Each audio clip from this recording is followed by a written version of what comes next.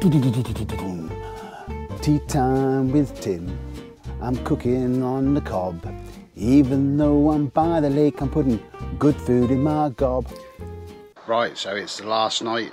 Been here all week, so tonight's tea time with Tim is going to be a leftovers special, and going through the bags, seeing what we've got left over and just chucking it together.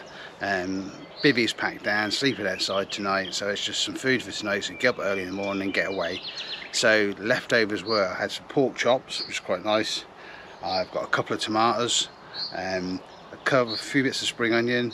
I had a little tub of some sort of mixed stir fry, so there's little corn on the cobs and some mangettes, or for the French out there, mangetout. And there's what else do I have? So a couple of sweet potatoes, 2 mushrooms and some coleslaw. So yeah, quite a mixture, but I'm sure it'll work, and it's all food and it's all going in the same place, in my belly. Right, so you can see the griddle pan's nice and warm. It's been oiled, but I'm going to spray a bit more on.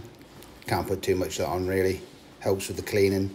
Now there's a lot of meat on this left over, so I'm putting all the pork on, getting all that done first, and then because that will shrink down, that'll give me a space for a little bit more of the vegetables. Most of the vegetables are being cooked in a saucepan, but the rest of the stuff will be cooked on here.